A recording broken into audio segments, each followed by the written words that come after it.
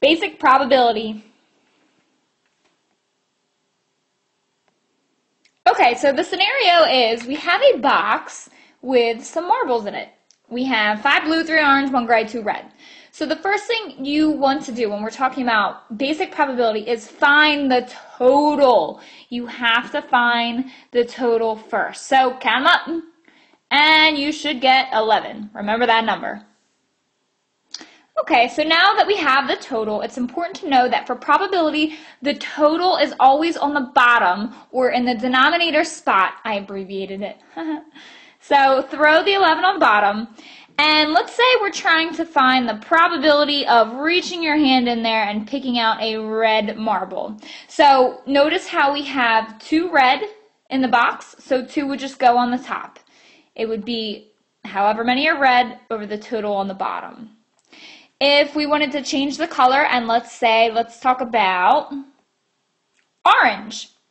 So notice how the total is still on the bottom, still 11, hasn't changed, just brought it over, but notice how there are 3 orange in the box. So I just throw that number up here for orange. So the probability of reaching your hand in there and picking an orange marble is a 3 out of 11 chance. That's how you would say that.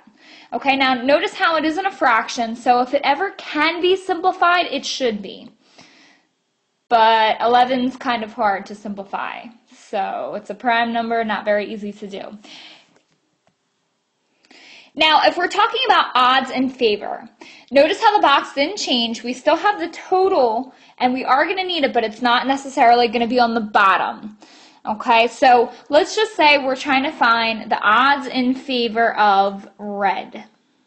Okay, it would be set up like however many are red on the top because it's in favor, and then however many are not red on the bottom. Okay, so we know that there's going to be 2 red, and then you can either use the total to subtract out the 2 that are red. So 11 minus 2 gives you 9 left that are not red. Or if you want to do it the long way, you can just count up 1 plus 3 plus 5, and it's still going to give you the same answer of 9. Okay, so when it's odds in favor, the color we're talking about, red in this case, is going to be on the top, and then however many are not red on the bottom. So in this case, it's a 2 to 9 odds in favor of picking a red. Now, if we wanted to change this and do odds against red, let's say, all you would do is you would flip these so that not red is on the top and that red is on the bottom. So I know that there are 2 red in the box, and using that total 11, 11 minus the 2 that are red means that 9 are not red. So the odds against reaching your hand in there and picking a red are 9 to 2. Now, just to be clear, if you wanted to do odds against picking a blue, just to switch the color up, blue would be on the bottom, and however many are not blue are on the top. Okay, so we know that there's going to be 5 blue in the box. So using 11 total minus the 5 that are blue is going to be 6 that are not blue. If we wanted to change this to in favor, all you would do is switch. Take a couple seconds, pause the video, and you try these 3 on your own. Find the probability of picking a gray, probability of picking a blue, and probability of picking an orange.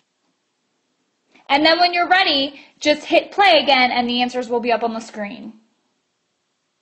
Okay, and here are your answers. There's only 1 gray in there, 11 total for the first one, and then there's 5 blue over 11 total, 3 orange over 11 total. Notice how 11 is always on the bottom, and that's how it is with probability. It's always going to be that total number on the bottom to start with. Okay, now take a minute and try to find the odds in favor of picking a gray, picking a red, and picking a blue. Go ahead, try it, pause it, and then unpause it for answers. Okay, I forgot that we did a couple of these for the example, but for 11, the odds of picking a gray are 1 to 10. 1 is gray, that means that 10 are not gray.